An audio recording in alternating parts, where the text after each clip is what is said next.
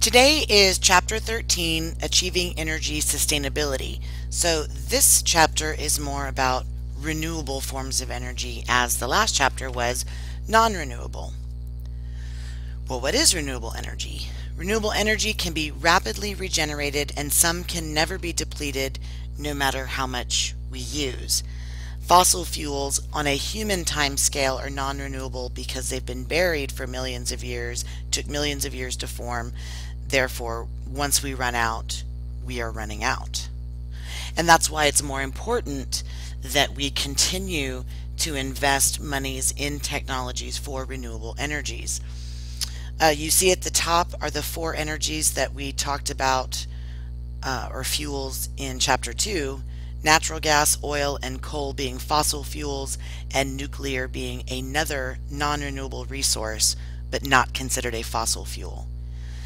If you look at the next six choices, potentially renewable would be biomass, and it's potentially renewable because as long as the trees for the wood are being replanted, or the crops for the biofuel are being replenished as they're being used, then they are renewable.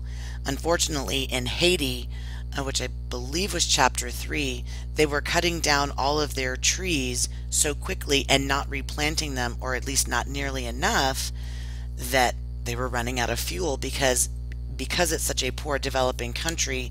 They depend on wood for their energy. It was like the Lorax. Non-depletable resources are wind, solar, hydroelectric, and geothermal, and we'll go through all of those.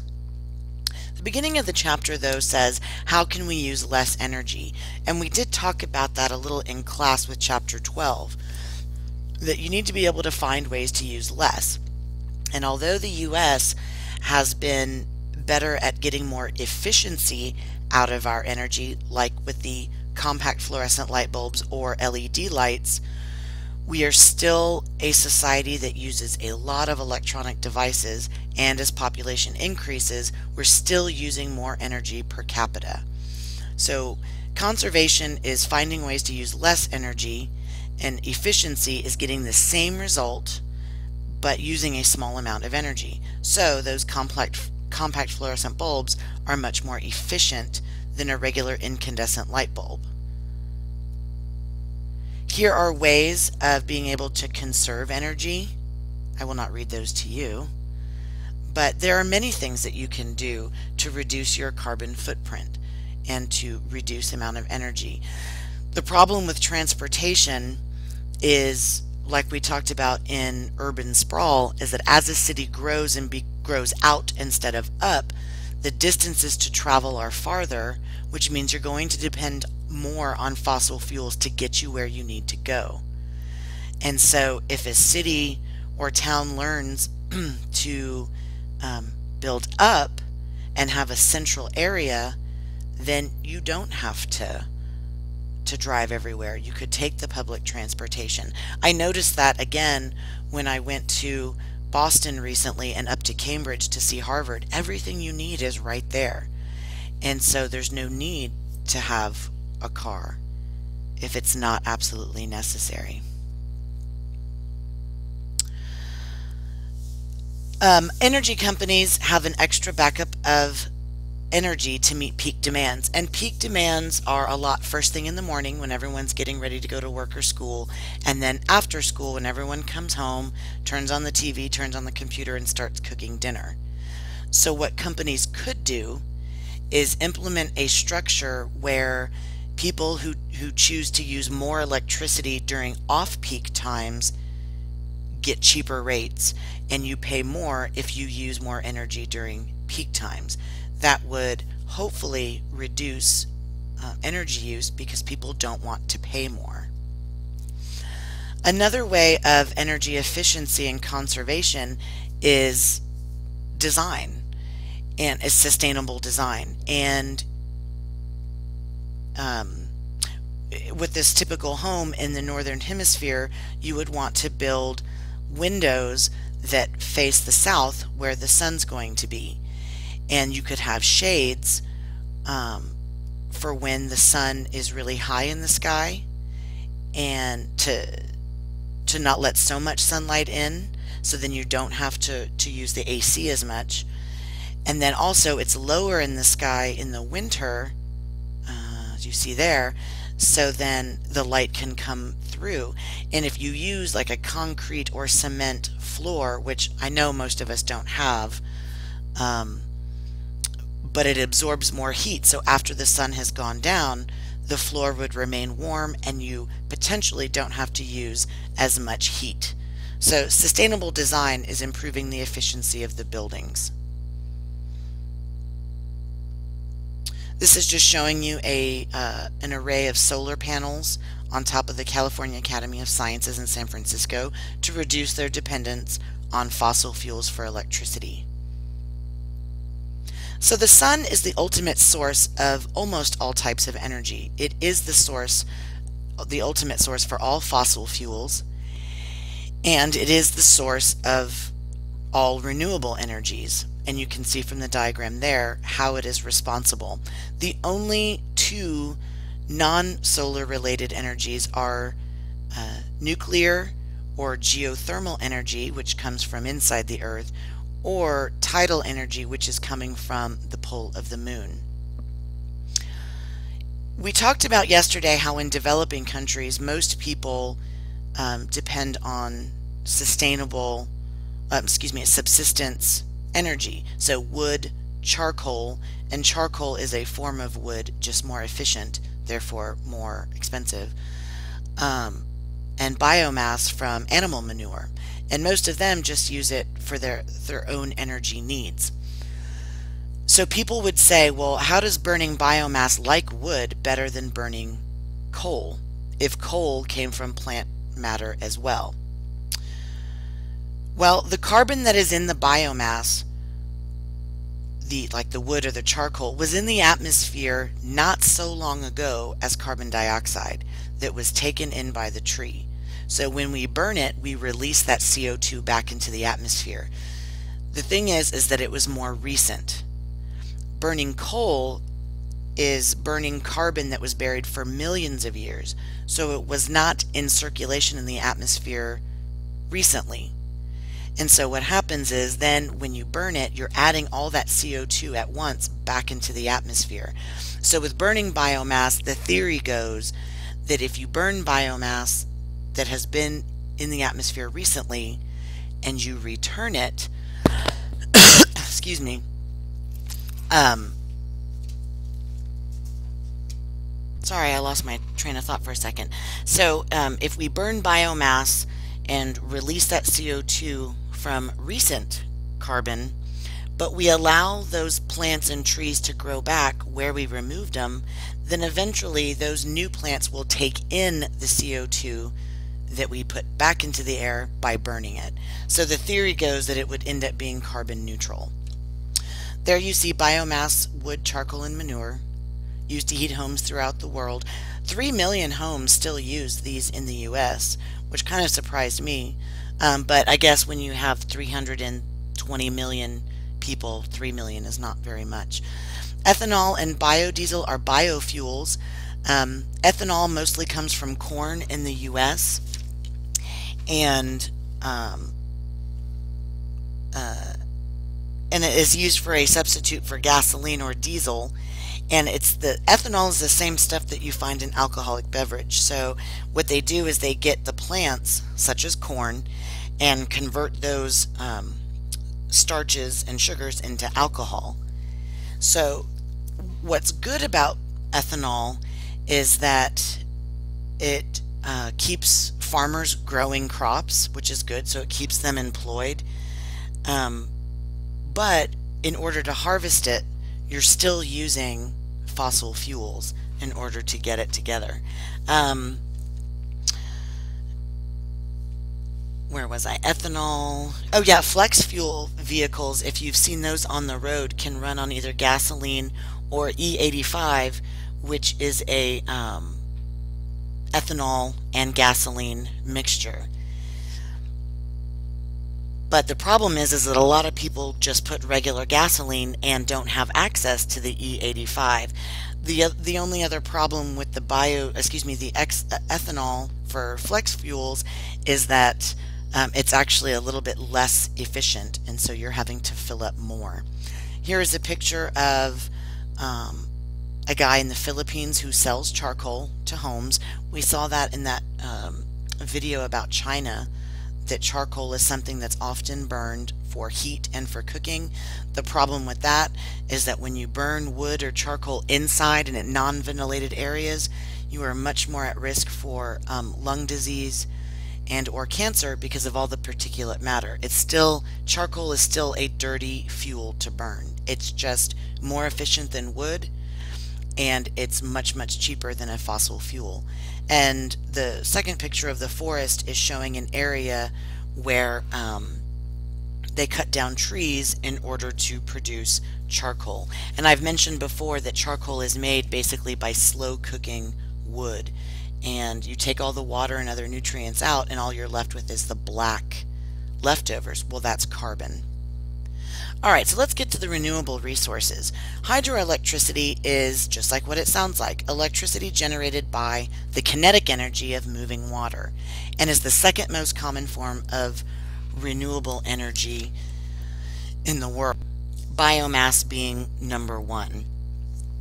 So how does it work? Basically, it works like a coal or nuclear power plant, except you're not burning any fuel. So what happens is, if it's free-flowing water over a dam and falling down, the faster it falls and the higher it falls means, well, especially from a higher height, means it has greater potential energy, which means it can have greater kinetic energy. So the faster the water is moving, which is the flow rate, or the height of the dam for which it's falling over, will increase how much electricity you get. The largest dam in the U.S. is the Grand Coulee Dam in Washington State, and the largest dam in the world is the Three Gorges Dam in China. Excuse me.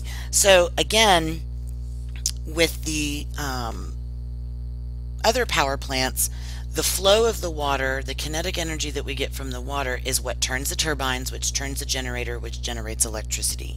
So again, the plants, or the electricity generation, is very similar between renewable and non-renewable. You're just not burning a fossil fuel.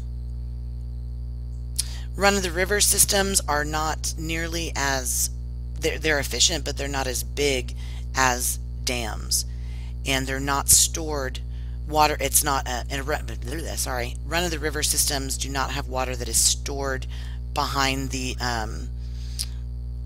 dam for long periods of time.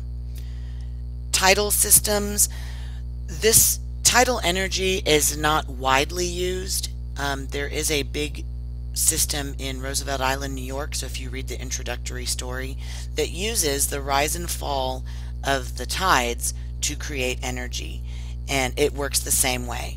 The movement of the water in and out turns the turbine, which turns the generator to generate electricity. Using solar energy. Solar energy can be captured actively or passively. In that sustainable design for a house, you're using the energy passively, in that you're not concentrating the sunlight to create electricity as you do in active solar energy. In active solar energy, you could have photovoltaic solar cells that collect the light from the sunlight and convert it into electricity. The problem with that right now is that it's still a relatively expensive, sorry, my phone rang, I had to push pause. The problem with solar energy is that it is still rather expensive, and so more money needs to be invested to get the technology to be cheaper.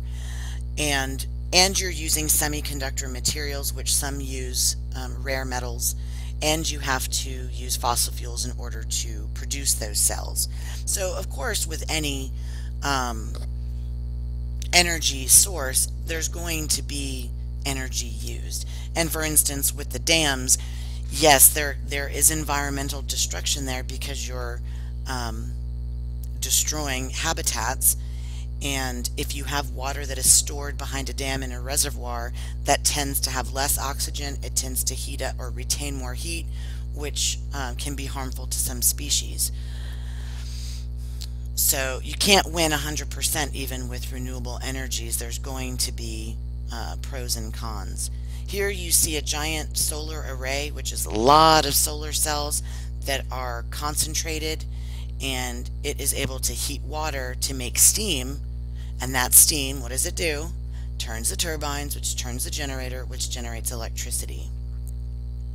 Geothermal energy comes from inside the earth. And as we learned with convection cells in the earth, there's radioactive decay. So those radioactive elements are decaying into their parent, radioactive parent isotopes are decaying into their daughter isotopes. And from that comes heat. So the heat then will, from inside the earth, will heat up groundwater. And that groundwater then, as it's heated up, can be used, as it produces steam, to turn the turbine, to turn the generator, to generate electricity. And you can pause at any time if you want to keep looking at those diagrams.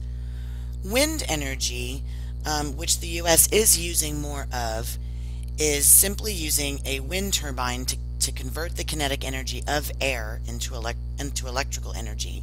The US has the largest wind energy generating capacity in the world.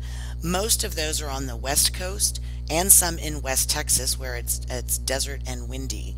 And new projects are including offshore wind parks where they're building giant wind turbines in the ocean. Of course, there are going to be negatives, as there always are, in that